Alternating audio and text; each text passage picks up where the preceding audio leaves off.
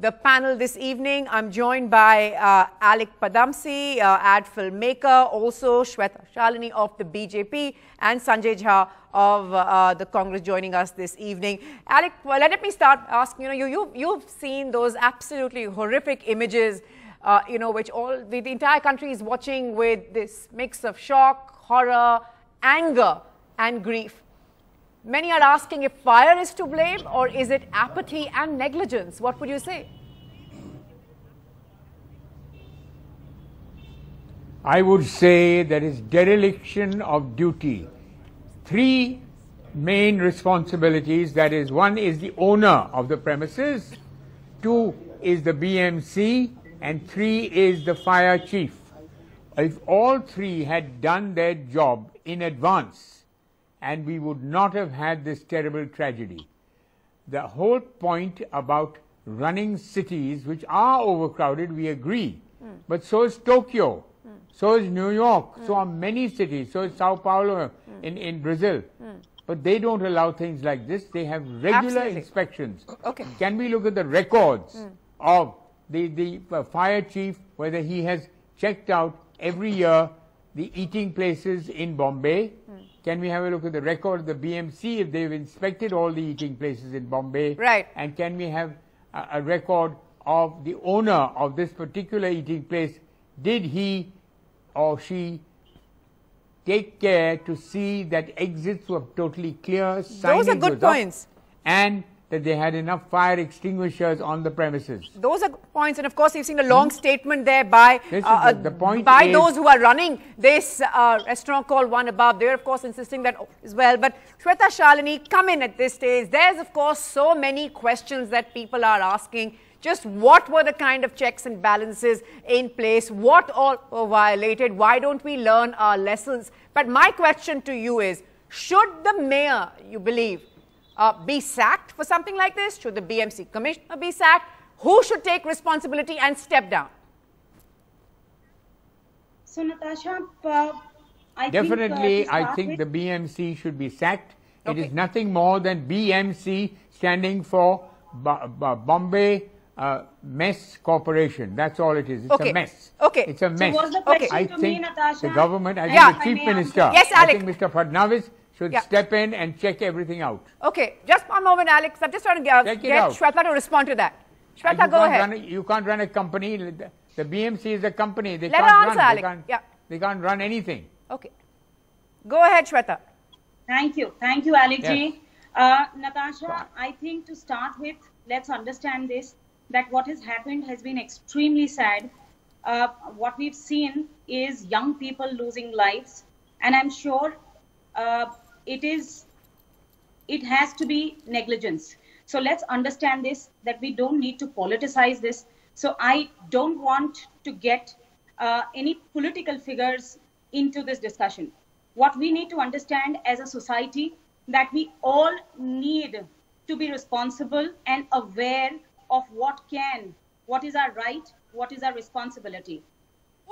Do you believe that somebody should lose their jobs for it?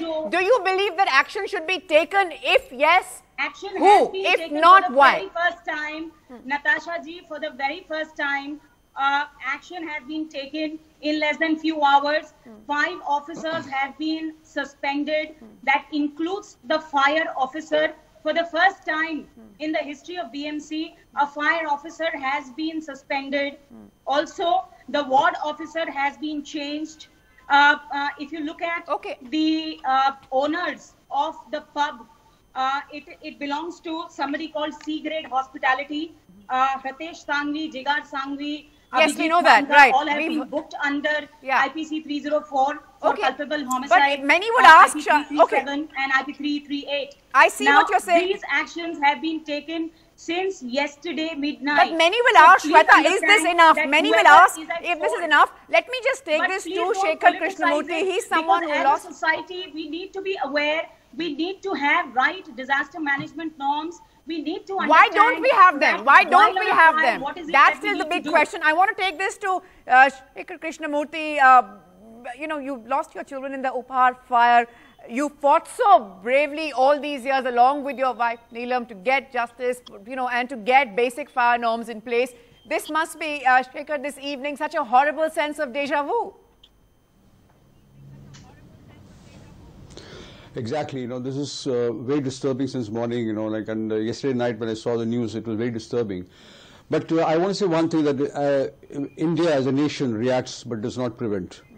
I've been fighting this case for the last 21 years. And it's all rhetoric now, and whatever the politicians are saying that we'll do this, we'll do that, we've done that, nothing is going to happen, because what I've seen is that now they put them under 304, and take my words, by the time it reaches the court, this will not sustain the court of law. Everybody is going to refer to the Upar judgment, which has been settled by the Supreme Court.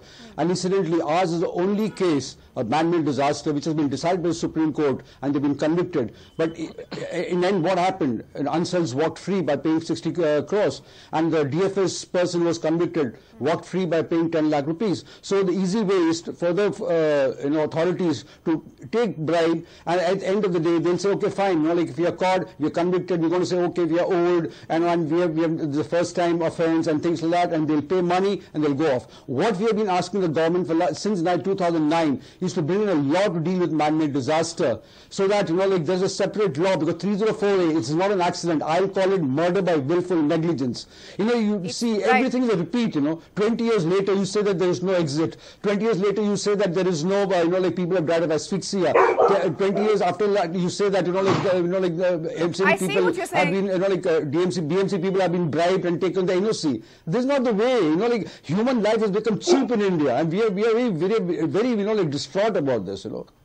Okay, I see what you're saying. I'm going to, you're calling it murder. Sanjay Jha, come in at this stage. It's heartbreaking to hear Shekhar say that. It's just heartbreaking to just imagine what those families are going through, the loss of those young ones. But there seems to be that governments come and go. Some X party may be in charge or Y, but on the ground for India, for its people, nothing ever changes. Natasha, I speak here today on your channel not just as the spokesperson of my party, but as somebody who's been a very proud Mumbaiker for the last almost 30 years that I've lived here. And I can tell you that, I'm appalled and aghast at the fact that, when we make statements that 5 BMC officials have been suspended and that is unprecedented, and the Chief Minister announces an investigation. For God's sake, let's move out from these platitudes. The bottom line is you will find no politician, and I speak without any bias here, no politician ever will resign taking a moral responsibility to begin with. End of day, this is a failure of the political system. You can hang the bureaucrats. Yes, they are also partially responsible. But end of day, if you want to get the job done, you can get it done. The tragedy of Mumbai, and I've seen the gradual, decadence that has stepped in. I used to argue, by the way, what you're losing on the fact.